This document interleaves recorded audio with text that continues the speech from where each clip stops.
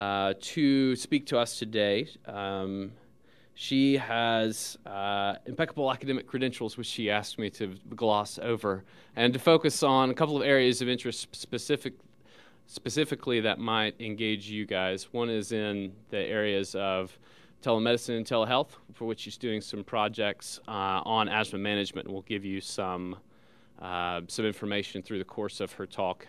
And also on secure texting and patient communication, which they've been utilizing as a way to monitor patient progress without the somewhat arduous experience of coming to clinic and going through the process that happens there. As it is the Valentine's Day version of Internal Medicine Grandrounds, I asked her to tell me 3 things that she loves. Okay, so one of those is her husband, 3 sons. Second one she mentioned were some friends, some of which are visiting today, Dr. Gwen Carlton and Chris Cannon from AstraZeneca, and Lori Brooks and Matt Driver. Thank you for joining us.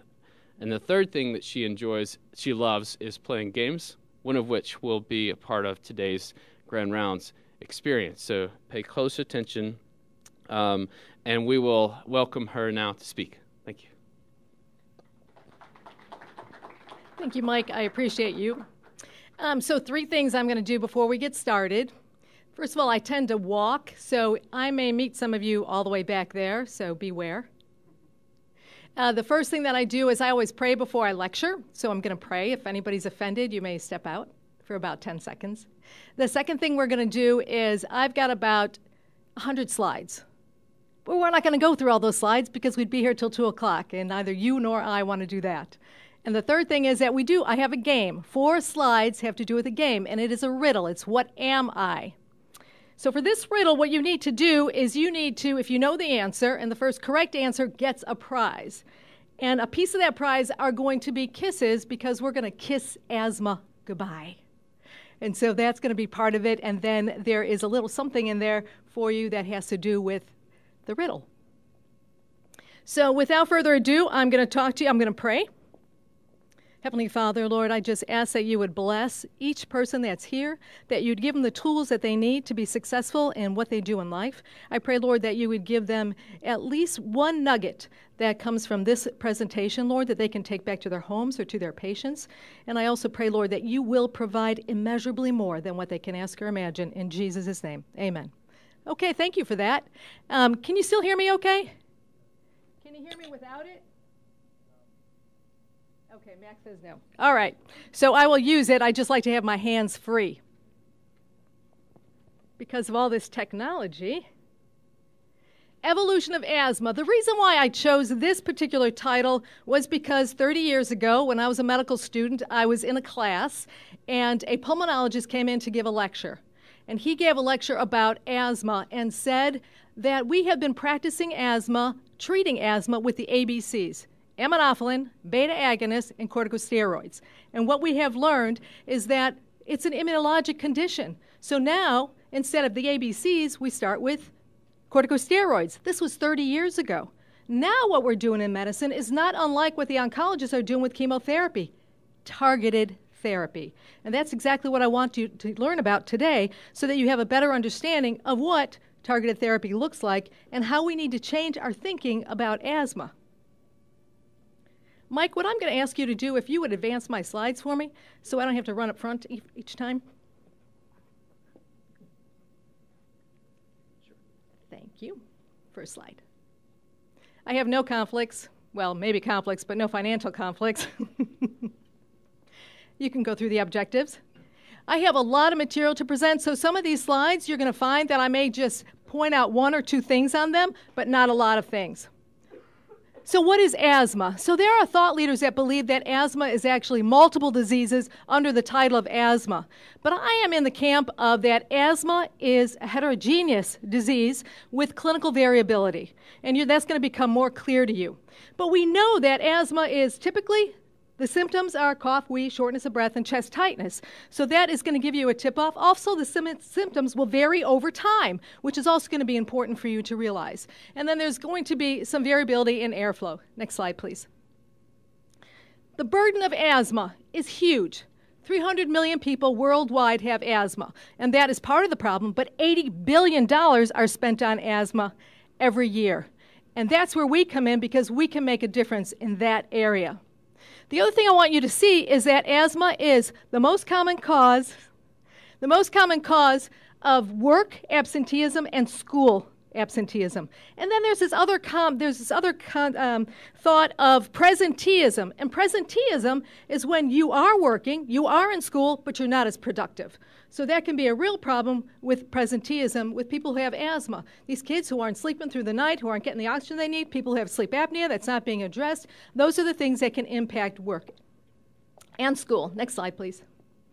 This is actually a great graphic, and I'm going to need my pointer for this, but I want you to look at this. This is probably one of the best graphics I have seen regarding mucus. You know, he said to use the pointer. So I want you to look at a couple of things. I want you to look at this area right here, this CRTH2. CRTH2 is chemoattractive receptor homologous molecule, which is expressed on Th2 cells. So I want you to look at this. There have been at least, can you see it all right? No, you can't see it at all, can you? There we go. Okay. Could you? Let me pull you back. Woo, yes, right there. You're talking about CRTH2. Exactly. But what I'm trying to do is the pointer. Okay, now you can see it. Okay, there we go. TRTH2. So this actually binds with PD2, which is prostaglandin D2, if you can see that right here. And what's interesting about this CRTH2 is that it is in clinical trials. Actually, it's being developed, and there's at least 10 different studies that have looked at this. And one of the things that this does is it helps downregulate eosinophils. So you are going to see this. It doesn't have a name yet, but you are going to see more and more of this because when they're developing it, it's in an oral formulation. All of the other biologics are not in an oral formulation. So it may be that the insurance companies are going to require that a patient fail this medication, which isn't out yet, but may fail this medication before they are able to get any of the biologics. So you need to be able to recognize what these medicines are even before they are available so you know what to do with them. The literature also shows that they probably are not going to be, this drug is probably not going to be as effective as the biologics, but nonetheless, sometimes you have to follow the protocol from the insurance companies. The other thing I want to show you is TSLP, which is lymphopoietin, but I am having a hard time finding the pointer. There we go. Here. And can you see where in the cascade this works? So this is in the pipeline, so you are going to be seeing some anti-TSLP at some point in the not-too-distant future. So what is asthma? Asthma is a disease that is very complex and that you know many of the symptoms that have to go along with it. It is different based on person's response to therapy, also the risk of adverse asthma outcomes, and other things. But there is a concept that you may read in the medical literature on phenotypes and endotypes. And those terms are very confusing if you read them in the medical literature because they use them interchangeably. But there actually are very specific distinctions on what they are. But again, you're going to see it in the medical literature, and they may use these terms interchangeably, so I want you to understand what they are.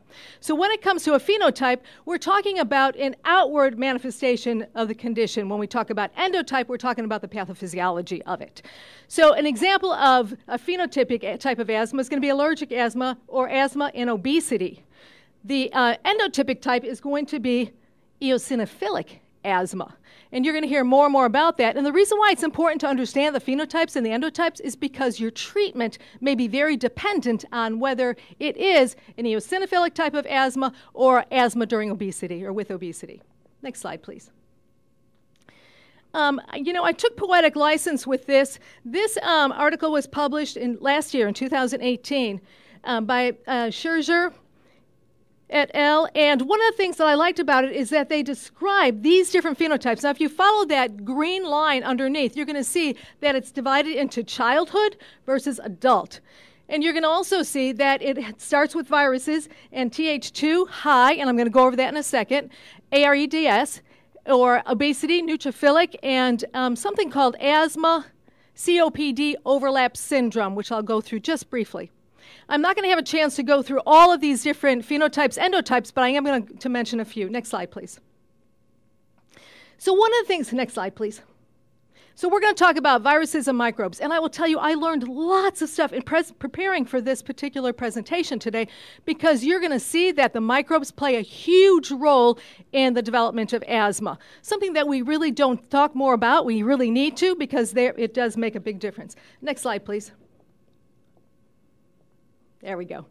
So one of the things that has been found is that in infants who are born 120 days before peak RSV season are more likely to develop asthma and have hospitalizations. When is that? So September, actually August through September, is when, if a person births a baby, at that time, those kids, if they develop asthma, are going to have a worsening course of asthma. That can be a problem.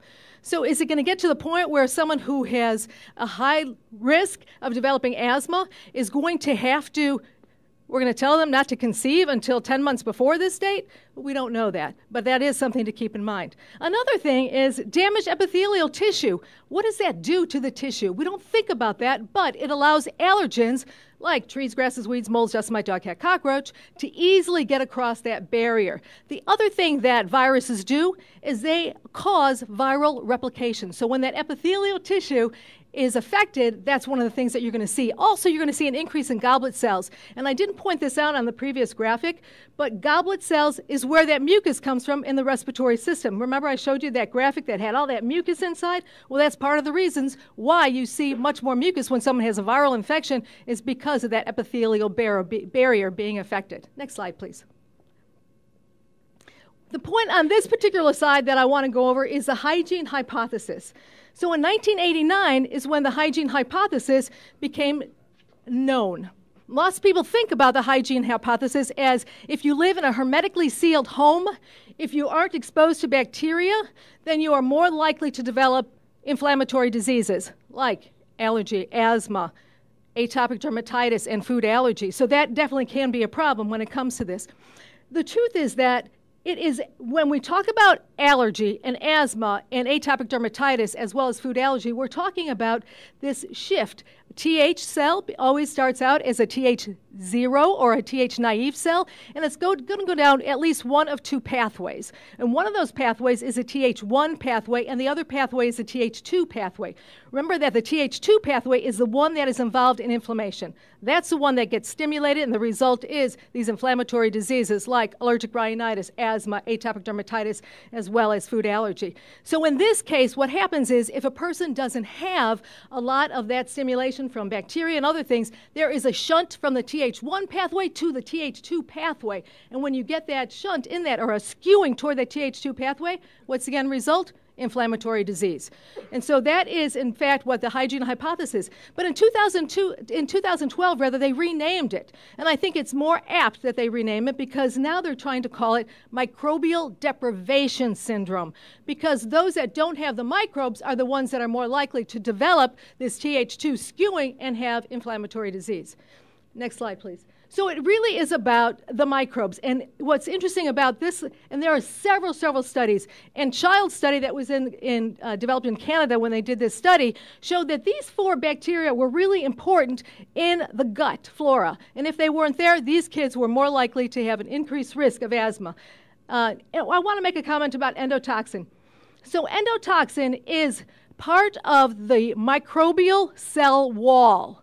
And what the study that actually looked at the hygiene hypothesis, or one of the pivotal trials, they looked at a Swedish family living on a farm. And they found that those people were those kids were less likely to develop asthma. And the reason for that is they identified that they live with their animals.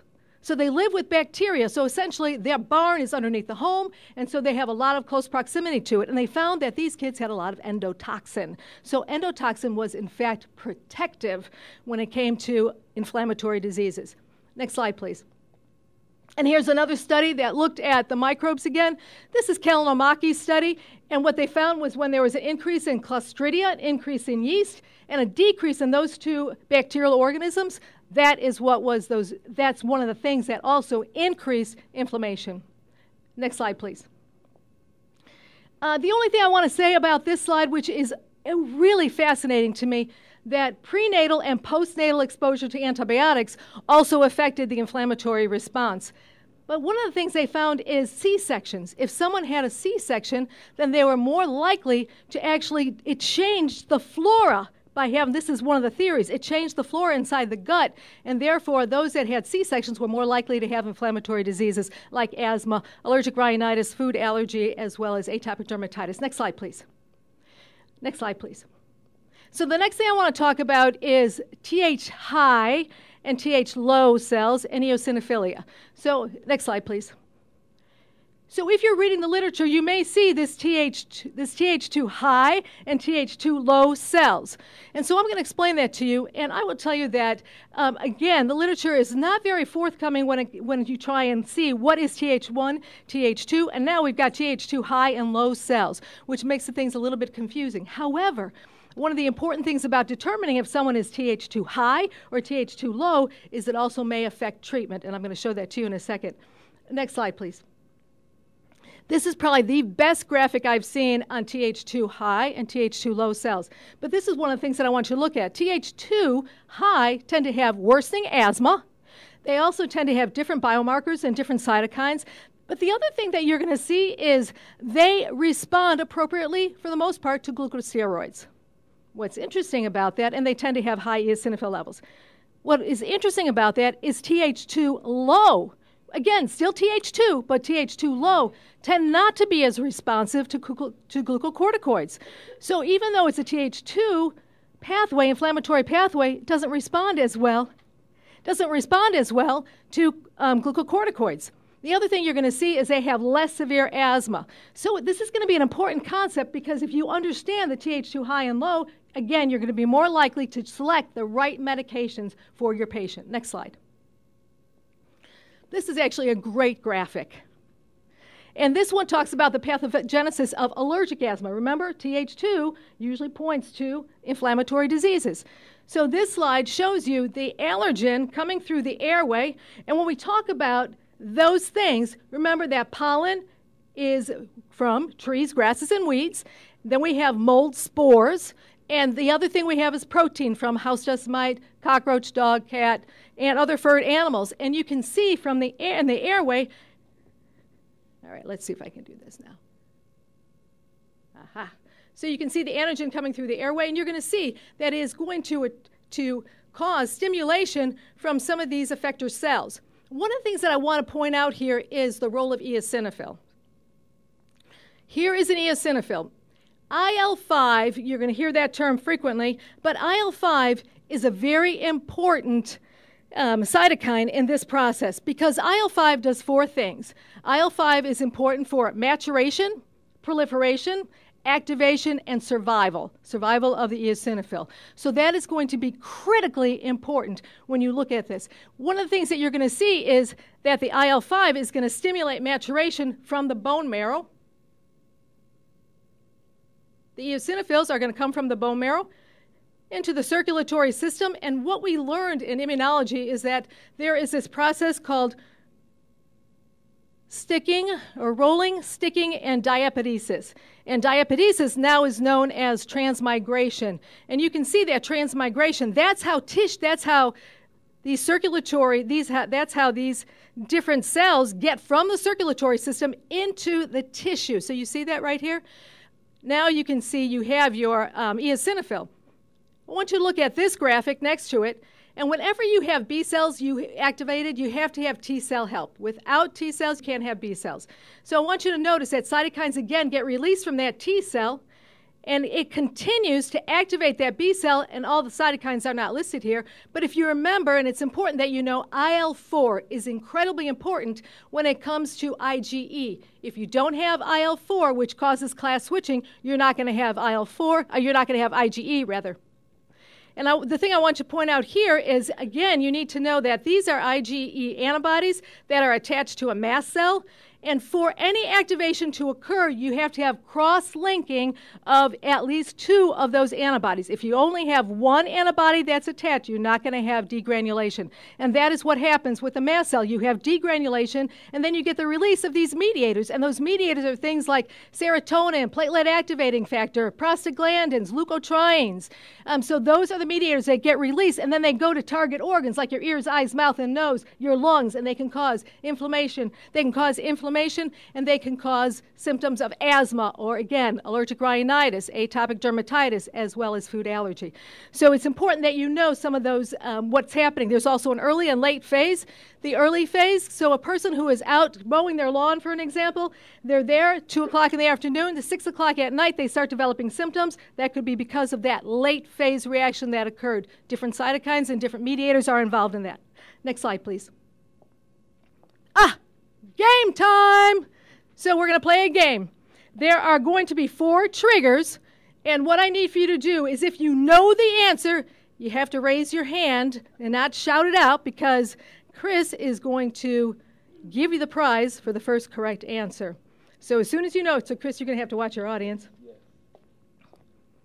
So here is the first trigger, not the very first, my slide, the very first of my slide with a trigger on it. Okay, I'm ready. So 2 million of us sleep with you every night. No guesses yet. Okay. I thrive in humid conditions, especially 65% humidity. Still no. I eat your humans. Okay, Dr. Azar. Close. But we're not allergic to bed bugs, but there is something that we are allergic to in that family. Well, it's not really in that family, but it's similar. I didn't see another hand. Maybe this fellow all the way in the back, maybe. Dust mites! You're close. So dust mites. I don't survive in hot water, especially temperatures greater than 130 degrees, and I don't like zip-proof covers or pillows. So you're going to meet my friend, the dust mite, and I'm going to tell you something about the prize that he got. So he did get kisses because we're kissing asthma goodbye, but the other thing that he got was he got 2 things. He got a penny, and I will tell you the truth, I cannot confirm or deny this allegation, but a colleague of mine told me that a dust mite can fit in the nostril of Abraham Lincoln's face on a penny. That's why he got the penny. And also, dust mites are not an insect. They're in the arachnid family, so he got a toy spider as well. Okay, the next one, coming up right now, the next one. Oh, there's my dust mite. Ooh! There's a fellow, Platts. Oh, here we go. I just want to mention Platts Mills. He can tell the difference between, there are 2 species, Dermatophagoides tyrannicidus and Dermatophagoides farinii, and he can tell the difference just by looking at the picture. I'm not there yet, but he's in love with dust mites. Next slide, please. So I am attracted to water sources such as leaky faucets and pipes. I enter your home through small openings. Mold, good guess, not quite right. I thrive in houses with open food, open garbage cans, lots of crumbs. Yes, okay, it is. It's cockroaches. So she actually gets a red and a black cockroach. So here's the other thing. Where are you going to find cockroaches? If you don't rinse out your recyclables, they're going to be there. If you have pet bowls, you leave them outside, you may have cockroaches meeting you in the morning. Just FYI. And exterminators destroy our families. Next slide, please. 3,000 different species of cockroaches. The ones that we are allergic to are 3 species, which is Oriental, American, as well as the German cockroach. Now, to give fair balance, whenever you're supposed to give a lecture on medications, you're supposed to give fair balance. So I am going to give fair balance because I cannot stand cockroaches. So that is my, that's what it is. But cockroaches do something helpful, which I learned going through this presentation. I intentionally looked it up. They actually, when they're foraging through all the foliage, they actually can help pollinate flowers. The other thing they do is other debris from other insects, they will break it down and create nitrogen, which is helpful for the soil. Who knew? Okay, so that's my issue on cockroaches. Next slide, please. Yes, if you're like me and you don't like cockroaches, here's a solution. I'm not interested in that, although my son did eat a scorpion when he was in China, but that's not a scorpion. That is a cockroach. Next slide, please. So allergen immunotherapy, there are a ton of slides, or a ton of studies rather, that have looked at allergen immunotherapy for allergic asthma. And it has shown significant improvement in these studies, have shown significant improvement in people who have allergic asthma. So again, it's something that you want to look at. I'm not going to go through all these slides because I'm worried about running out of time. Oh, I'm at the halfway point. Next slide, please. So I'm going to show you, don't freak out about this graphic.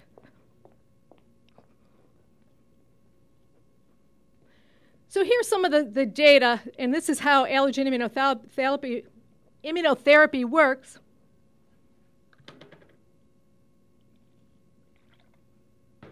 Here's the biology of immunotherapy. So if you can see here, we have an antigen, an allergen, and here is an IgE antibody, and here is one of the APCs, or antigen-presenting cells. This happens to be a dendritic cell.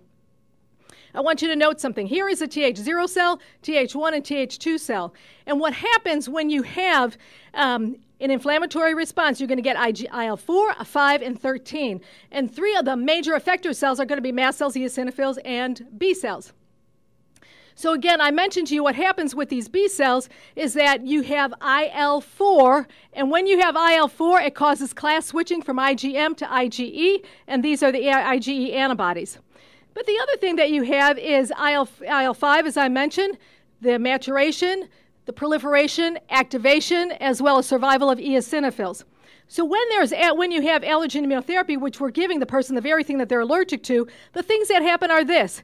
You have an increase in your T regulatory cells and IL-10. And IL-10 will down-regulate those effector cells. So when you have a decrease in those effector cells, like Th2 for an example, as well as B cells, you're not going to have the effect that you would expect. You're not going to have release or secretion of IL-4, 5, and 13. The other thing that you're going to have is you're going to have class switching now and isotype switching from IgE to IgA and IgG4.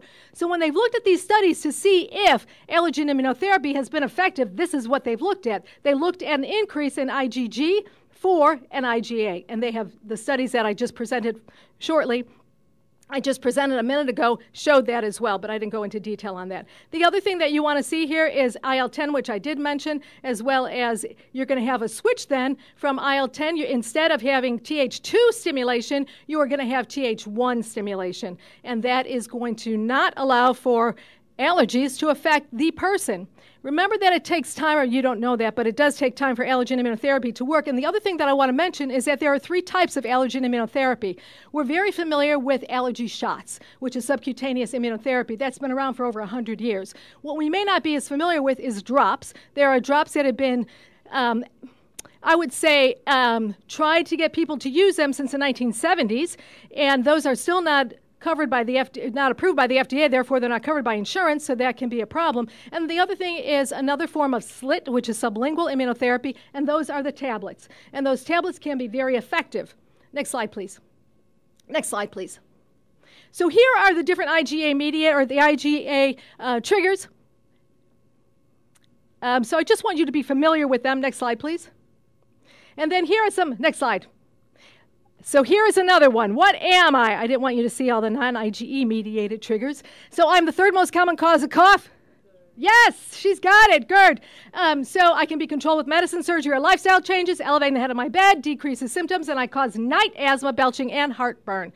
And one of the things that I want you to know as residents is that everybody's lung function drops in the middle of the night between the hours of about 12 and 4. So if someone wakes up in the middle of the night between 2 and 4, and usually they say they cough at night, especially kids, and I'll say, okay, what time are you waking up? Is it between 2 and 4? And they'll go, oh, 3 o'clock in the morning. Yep. That's very suggestive of asthma. Where reflux, you're going to see the cough much earlier in the evening. Next slide, please. GERD. How does GERD work? How does that affect asthma? Well, you know what? There are lots of theories out there, and I'm not sure anybody knows quite how it works. But one of the thoughts is when the lungs expand, it relaxes that sphincter, that tissue that holds all the gastric contents into the stomach where it should be.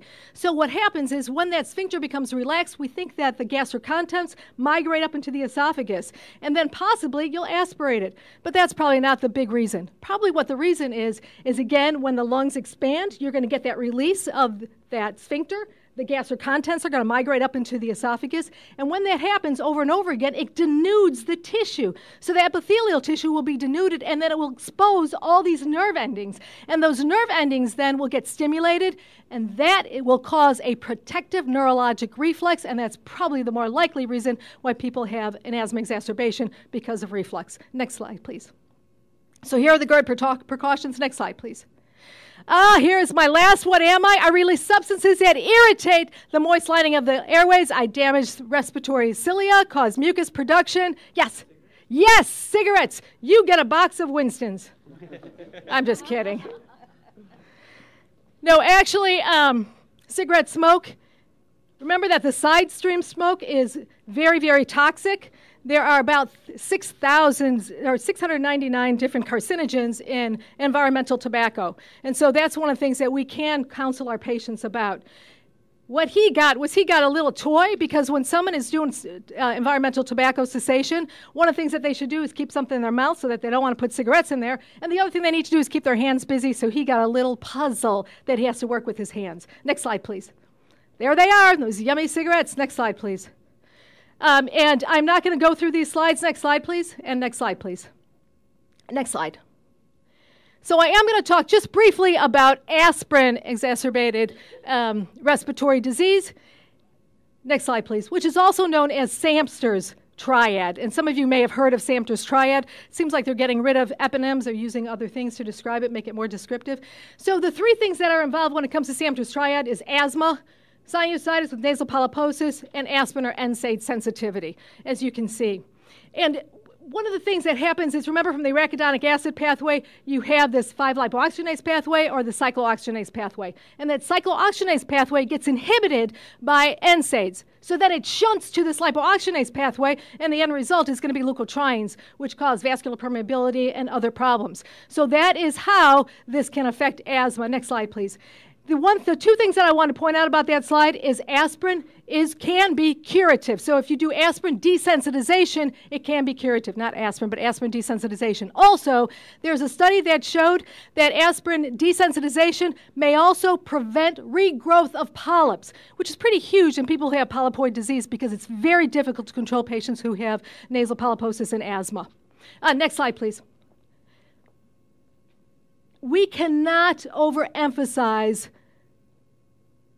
trying to get patients healthy. Next slide, please. Obesity and asthma. Here is just another condition that is affected by obesity. And this is one thing that we need to work really hard at, to try and get patients to control their weight. The things that we know about obesity and asthma, it can be they have a more severe type of asthma. It's very difficult to treat. And the other thing that you need to know about obesity and asthma is that they are 4 to 6-fold greater risk of hospitalization. That is incredibly important. The other thing is that inhaled corticosteroids by themselves are frequently not effective. They can be, but they frequently aren't. And ICSs plus LABAs also are not as effective as other medications. So we may need to find out what is going to be the very best medicine for obesity. On the other hand, what we need to do is we need to get obesity under control, because we know that is part of what we see every day: hypertension, diabetes, and other conditions because of obesity. So I cannot overemphasize this point that we need to get obesity under control.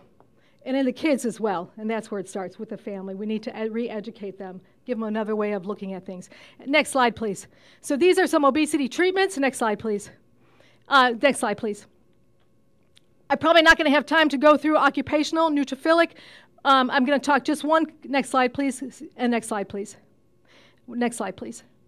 Next slide, please. There we go. Neutrophilic.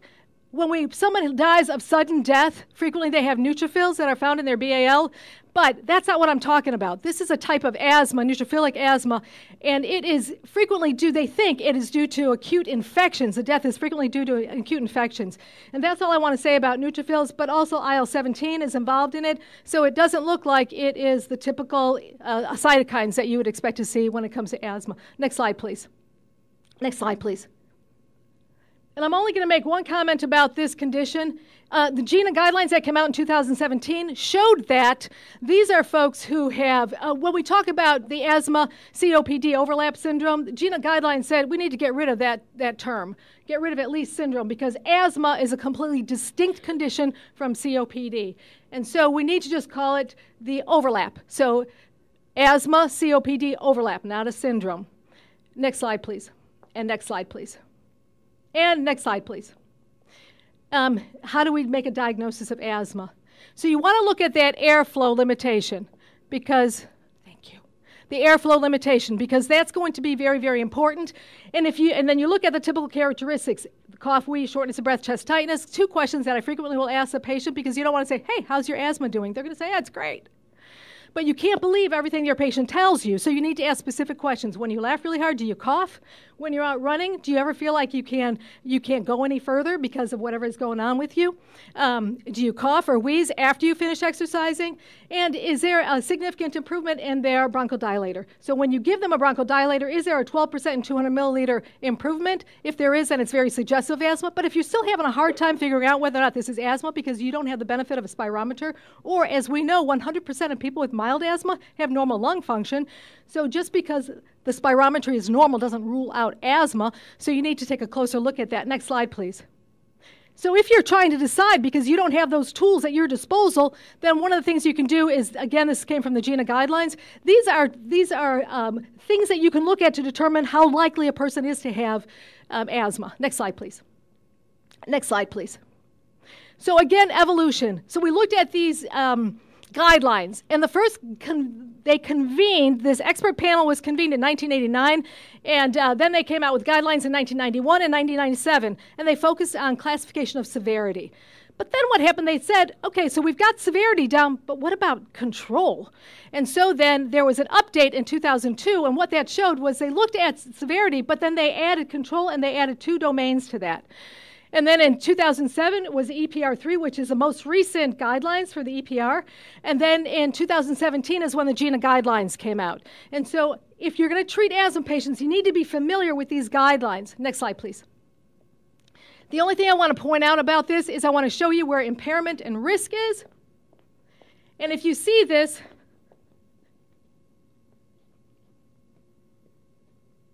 so this is the severity that you may be familiar with. But here is the impairment component, and here is the risk component. Next slide, please. The thing I want you to see about control is when they look at impairment, they look at the ACT, which is the asthma control test. So if you're treating asthma patients, at least you want to do an asthma control test, because we do have electronic health records. Every asthma patient has an asthma control test performed each and every time they come in.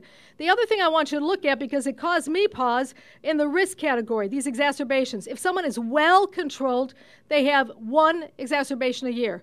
If they're not well controlled, they have 2 to 3 exacerbations a year. And if they're very poorly controlled, they have more than 3. And I will tell you, when these guidelines came out in 2007, I said, oh my gosh, I think I have patients that are poorly controlled, even though their lung function may be great, because remember that even if someone has mild asthma, they can still have a potentially life-threatening episode. And so it made me look at that. So I challenge you to look at your patients and make sure if they're having these exacerbations, you need to look harder for these triggers. It doesn't mean you necessarily need to increase medications. You need to see what's triggering, what's fueling it. And the more you know about the phenotypes and the endotypes, the more likely you are to be able to target in and get the right treatment for that particular patient. Next slide, please. The 2 things that I wanted to show you here is the Written Asthma Action Plan. So again, these are the 2007 guidelines. Oh yeah, that's right. Written asthma plan is incredibly important. Whether you base it on symptoms or peak expiratory flow values, it's incredibly important. The other thing that I thought was important here is that you want to also look at the exposure and sensitivity to allergens, again, and irritants. Next slide, please. And so again, the GINA guidelines, if you look at the 3rd comment, allergen immunotherapy was considered in the 2007 and the 2017 GINA guidelines. Next slide, please. The comment that I would like to make here is that one of the things that you want to look at is maintaining, again, normal activity levels. So that has to be asked. You need to ask your patients that. Next slide, please, Mike. And again, you want to reduce those exacerbations, but one of the key things you want to know is for any of you that treat children or have children that may have asthma, we know that the better control we have, the less likely they are to inhibit or to impair their lung growth. And some of the parents are worried about inhaled corticosteroids, but if we don't treat them at all, they're going to have impaired lung growth. So that can be a problem as well. So we need to talk to them about the side effects of the medications as well as what happens if you don't treat them. Next slide, please. So now we come to the biologics. It looks like I am missing a couple of slides, but that's okay. Xolair. So we'll talk about Xolair first. Next slide, please. So Xolair has been around for since 2003. since 2003, and it's the first biologic that was available. And this particular medication will work for allergic asthma. So you have to have an IgE positivity to, usually they say perennial allergens, which is going to be dust mite, for an example. And in 2014, it got approved to treat chronic idiopathic urticaria, which has been a lifesaver for many of us. We don't know exactly why it works, but it does, and it makes a difference with our patients, because if you've ever had hives, you know how horrible that itching is, because it can make it excruciating. I've had a patient come in and tell me, I want a bullet for my gun because I can't take this anymore. That was before we had Xolair. But now we have Xolair. Next slide. Oh, and the other comment that I wanted to make about Xolair is that there's some studies that suggest it may actually have some antiviral properties as well. And then here is a graphic, again, that shows you where Xolair, or this antibody, omalizumab, will bind. Here's omalizumab, and it binds the IgE. So it binds free IgE, so it prevents it from attaching to a high-affinity receptor, IgE receptor. Next slide, please. Sync-Air. Sync-Air is also known as reslizumab, and this is another biologic that is available. One of the benefits, and I'm just going to go through the positives and the inconvenience as well as the positive benefits. So Sync-Air is a medication that, again, was approved for the treatment of eosinophilic asthma. Again, those eosinophils. This is an IL-5 blocker, and I'm going to show you that to you in just a second. The beauty of it is with those patients that are obese, this is weight-based. It's the only one that's weight-based. So you determine their dose based on their weight. And again, if you've got patients that are obese, if you've got a patient that's on another anti-IL-5 medication and they're not getting the results that you're hoping and you wish that you could increase the dose, that may be a time to change to this particular medicine. However, this is infusion only. So these have to get infused, and that makes it much more inconvenient for people. Next slide, please. So I'm going to show you where a reslizumab and mepolizumab is Nucala. I'm going to show you where that works. So if you have IL-5, this is an eosinophil, and if you have IL-5, it's going to bind to the receptors, the IL-5 receptor, the alpha and beta IL-5 receptor.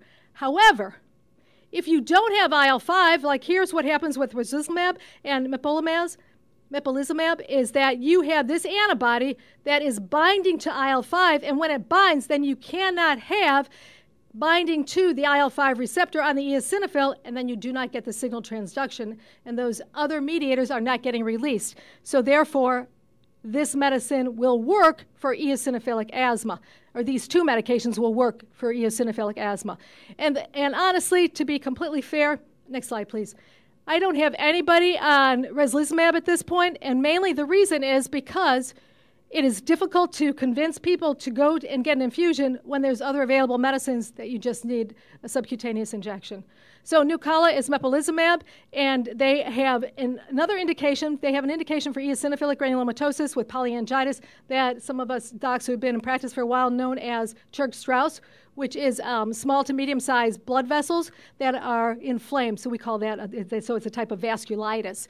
And that's one of the indications for this particular medication. Again, they have to have an elevated eosinophil count. The next, I do have a graphic on mepolizumab, but because reslizumab was so similar, I just used one. The next one is Fasenra or benralizumab. And again, this is for severe eosinophilic asthma. Here is my typo. This should have been taken out. I believe that eosinophilic granulomatosis with polyangiitis, they will have an indication for this, but they do not at this point, so I apologize for that. It got by me when I was going through my slides. But when they did the studies, they didn't have a specific biomarker. And because they didn't have a specific biomarker, they got it approved without a biomarker. So they didn't need to have a certain eosinophil level. However, lots of the insurance carriers are requiring that you do have a patient, if they need to be on or if they approve it, they do need to have an elevation in their eosinophils. It also is subcutaneous. And here's part of the reason why the health insurance companies prefer this medicine to some others, because the way it's dosed every 4 weeks times 3 doses, and then it's every 8 weeks. And that may not seem like a lot, but the patients love it because they're only coming in every 2 months as opposed to monthly, and the healthcare providers like it, or not providers, but the health insurance carriers like it because it's less medication. That means less money out of their pocket. Next slide, please. And so this is where benralizumab works. And this, again, is a great graphic. This medicine works a little bit differently because it binds on the IL-5 receptor itself. So here's benralizumab. It binds right to that receptor. It doesn't bind to IL-5 like the other ones. Thank you. But the other thing that you're going to see, and this is why I love this graphic, this is an NK cell. And remember I told you that IL-5 are important for eosinophil survival. So what happens is when you don't have IL-5, you can see this NK cell. It is being stimulated, releasing granzymes and perforins and destroying the eosinophils. And we know that as apoptosis, which is programmed cell death. You may have heard that term before, and that's exactly what's happening here. Next slide, please. Dupixent, this is my last biologic. And Dupixent was originally developed for atopic dermatitis, but down to age 18. And then they got an indication just this last year for asthma as well. So here's one that you have to have eosinophilic asthma.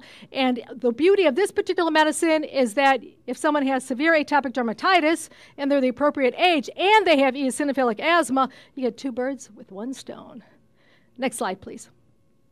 And one of the things that I want you to see here is IL-4, again, is important for class switching from your eosinophil, not your eosinophil, from IgM to IgE, and if you don't have IL-4, then you cannot have that class switching. So IL-4 is inhibited when it comes to Dupixent, as is IL-13. Now, they did studies on IL-4, and they found that they did not get good results, but when they inhibited both IL-4 and IL-13, that's when they found it to be effective. So that is how Dupixent works. Next slide, please. Next slide, please. I'm going to let you go through this, but these are some of the NIH guidelines or some of the GINA and the EPR3 guidelines. And one of the 2 points I want to make here is that if a person, your patient, has more than 2 bursts of steroids in a year, they should be seen by a specialist. You can send them to us. The other thing is allergen immunotherapy is also an indication for them to be seen by a specialist. Next slide, please. Oh, my telehealth slide didn't get in there. Okay, so telehealth. I wanted to comment on telehealth, which is what we have employed in our practice. So we have the Premier Asthma Management Program, in which we do a lot of education with the patients, but then we do telehealth visits.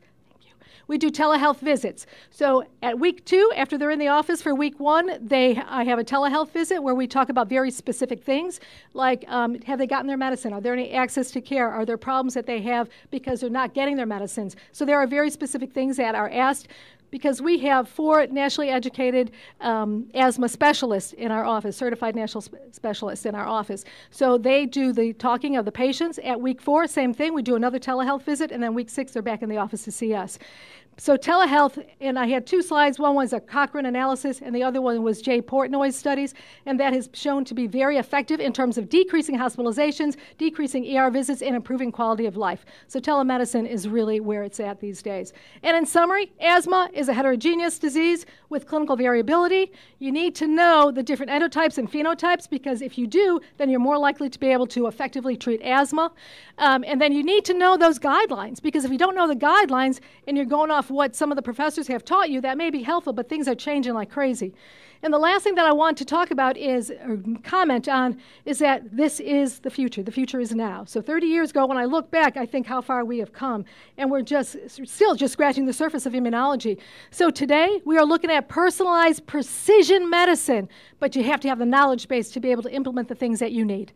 Thank you for your attention.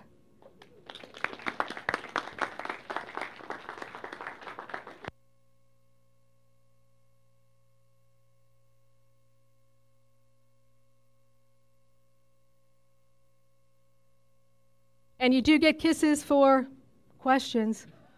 We got 3 left. That entity of childhood. You hear of patients who've had asthma as a child but don't as an adult. Is there some immunologic connection to that? So did you hear the question? Yes, you get some kisses. So the question is, you hear of children that have asthma and then they don't as an adult. So the question is that an immunologic issue? Well, yes and no. So if that child had allergic asthma and you effectively treat the allergy, such as with allergen immunotherapy, whether it's SLIT or SCIT, then it will helpfully get rid of their asthma. So that has been shown. But the other big thing that we need to know about is that frequently asthma may go into remission, but the truth is if you follow Martinez's data that was published about 15 years ago, and he looked at these kids that were prone to have asthma, if by the age of 6 they had asthma, they had permanent asthma. It's incurable, it's potentially life-threatening. However, it can go into remission, and what happens is 10 years later, 20 years later, even 30 years later, they come back and say, my asthma is bothering me, or they don't recognize it's asthma because they grew out of it. When I first came here, a couple of things I thought were hilarious. When I was on TV, I got these questions, and one person said, I learned that if you have a chihuahua, that the asthma will jump from my child into the chihuahua. That is not true. That's a myth. The other one is if you cut off their hair and you put a lock of hair in a tree, if you stick it in there, when the child grows to be a certain height, past that lock of hair, their asthma goes away. Again, not true. So the answer is it immunologic? It depends on what the trigger is. So you can actually attenuate disease with if you can get rid of the triggers. And then the other thing is that frequently it's in remission and it will come back, especially with other triggers.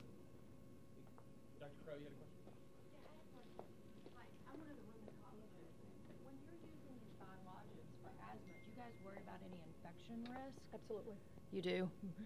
And then what about... So she's a you're a rheumatologist? Mm-hmm. So she said that, are you worried about infections? And the answer is, yes, you are. And the reason being, because anything that can affect the immune system can allow for infectious agents to occur. And then she wanted to know about TNF-alpha or...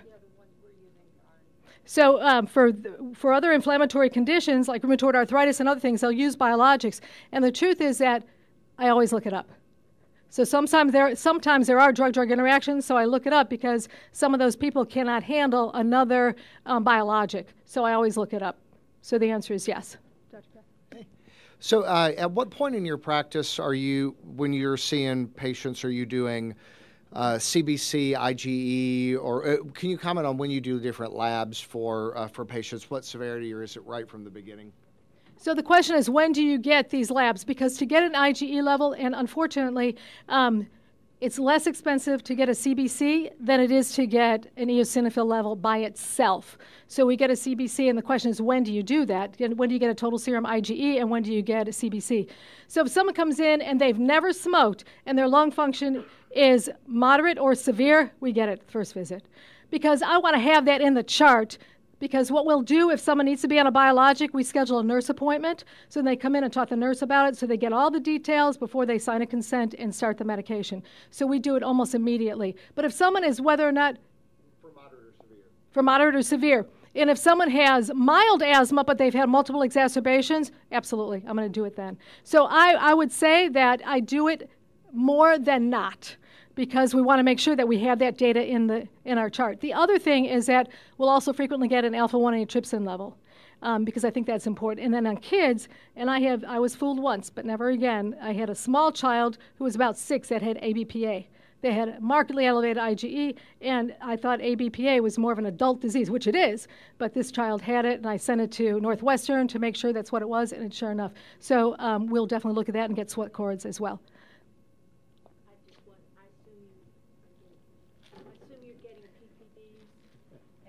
PPDs and all those tests before all the biologics? So the question is, do we get PPDs before all those biologics? And truthfully, routinely, we do not. But we definitely need to look at that because of the concern of getting some kind of a mycobacterial infection.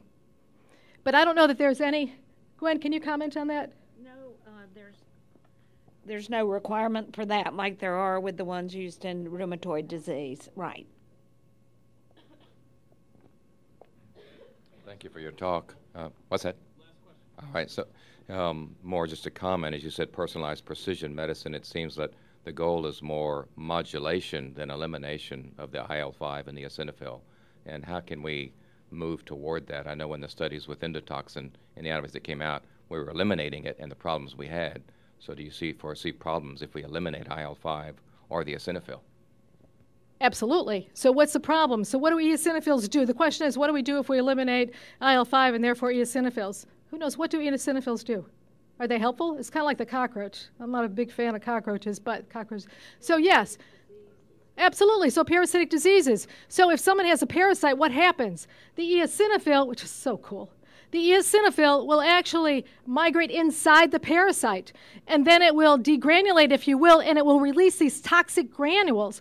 And so you probably have heard of major basic protein. That's one of them, EDN, EPO. Those are some of the toxic granules that get out of the eosinophil. Then they get into that tissue of the parasite, and poof, the parasite dies. So the same thing can happen. Of course, the same thing does happen inside the body. So if eosinophils, if those toxic granules get into the esophagus, then we have eosinophilic esophagitis. If it gets into the lungs, then we have eosinophilic asthma. So absolutely. So if someone has a parasitic infection, if they're traveling in another country and they get a parasite, that would be potentially life-threatening. So absolutely. You can't alter one thing and not expect there to be a downside to it. So I believe that the key is we need to focus on prevention. And how do we do that?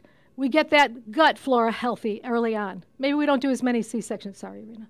I know you don't do that, but best gynecologist in town. So the other thing that we have to look at is getting these kids better at an early age, looking at what we can do for the microbiome, and we need to take care of them, because if we do great prevention, then what happens is that we may not develop asthma. The PAT study showed that if we had kids that were treated with allergen immunotherapy, 50% of them did not develop asthma. So we need to look at how we prevent the development of asthma so that we don't have to spend a ton of money on biologics and other things. But unfortunately, we live in a society where people eat too much or eat unhealthy things, and we're not taking care of our gut, and we're doing fast food. Those are the things that have to change. And that's when we're going to see a huge effect. But insurance companies don't pay for prevention. So unfortunately, the onus is on us to make that change. Does that help answer your question even a little bit? Thank you so much for your attention.